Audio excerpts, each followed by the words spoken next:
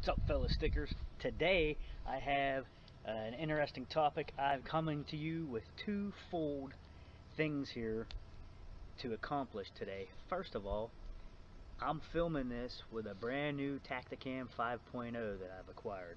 So comment down below what you think of the clarity and the color and everything that you're seeing.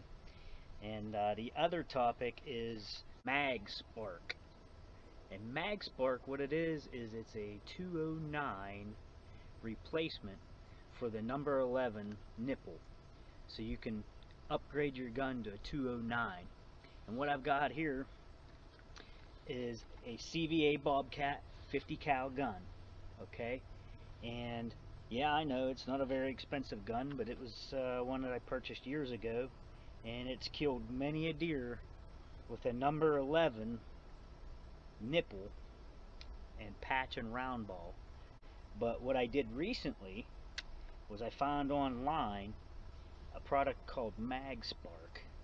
And what MagSpark is, like I said, it is a nipple replacement to switch over from the number 11 nipple to a 209 primer.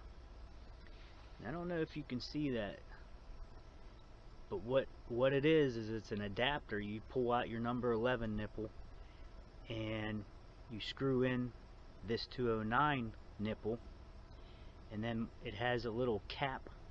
You put the primer in and you screw the cap back on, and it actually has a little firing pin built right on top of it. So when you want to drop the hammer hits the firing pin, which hits the primer, and boom, instant, I mean rifle instant. So no gap, no hang fires, nothing like that. I really like the product. As far as price wise, it was somewhere around the $35 mark, and I really like it though. I shot a bunch of it the other day, and like I said, it makes the gun go off now like shooting a rifle. So just wanted to bring that to you. I wasn't aware of it. I saw it online last fall, and so I got online and ordered one. I believe they're out of Ohio, so it came very fast to me from PA. Like the product, easy to install.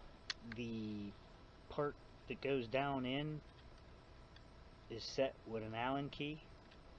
That's how you loosen it and tighten it to put it in and out. So you twist it in, tighten her up, good to go. The only thing, even from the factory, that they said is a problem is Winchester primers. And I accidentally bought a box of them, and I tried it when I was doing my test fires, and about the first 3 or 4 came right out, and then after that they are a problem to get out. So one of the things you need to worry about using this product is losing this little cap, because obviously you got to spin this cap off to pull the old primer out, put a new one in, and then you got to screw the cap back on. You know, it might be a little cumbersome with some frozen fingers, but good product overall. And I like it. Just wanted to show you guys.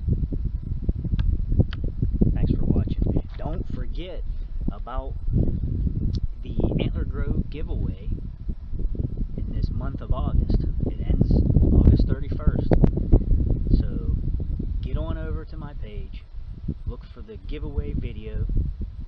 It's for new subscribers. Come on over, subscribe to my channel, and then comment on that video down below.